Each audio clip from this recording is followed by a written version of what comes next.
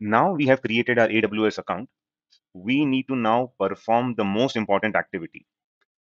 So if you go to your account settings, so here you will see your name, click on that and you will see the billing dashboard. So one thing that we are configuring is that if any service is charging you money, then you should be notified, because if you are not notified, then you cannot take any action, right? But if you are notified by AWS saying that your bill has reached a certain limit, then you can immediately take some action, stop that service, and the cost will be stopped. Okay, so what you need to do is you need to do this configuration. This is a very important step, and please ensure that you correctly complete this step.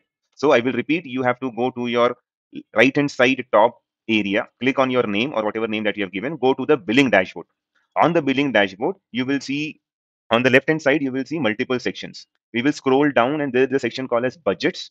If you click here, then you can configure a budget for your account. You can specify that if the budget reaches a particular limit, then send me an email. So click on this create a budget button.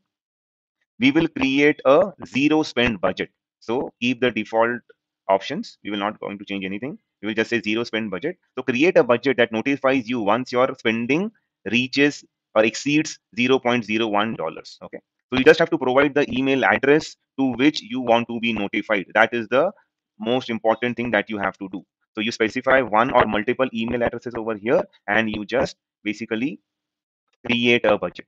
That's it. Okay. You will be notified via an email when any spend above 1 cent is incurred. Just click on create budget and you are done. This is the most important step that you need to do. Otherwise, if you forget to stop a server or a database, then you might incur a huge bill. I have seen people with bills of 25,000 rupees. Okay. So guys, please ensure that you complete this activity. Thank you.